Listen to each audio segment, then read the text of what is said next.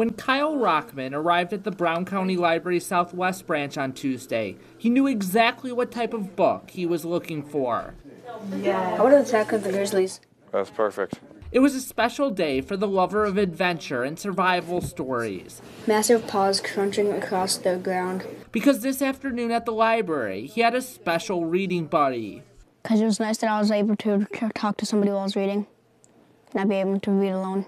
On Tuesday afternoon, that someone to read with was Henry Streckenbach, a senior at Notre Dame Academy.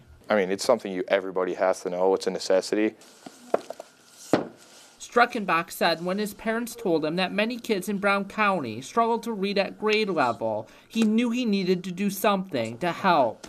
So he went to his local branch of the Brown County Library, talked with the librarians, and started his own reading program called Book Buddies. They come in like a little bit of a shell, a little nervous, but once you start like settling in, getting to know them better, you can see them like enjoying themselves. Whether the kids enjoy books with lots of pictures, and before she could stop herself, or are great readers who can handle chapter books like Kyle, Streckenbach is here to bond with the kids through the adventure of a great story. When I'm sitting reading with them, it just like makes me feel like a part of something, like, oh, they actually might want to be reading now because of me.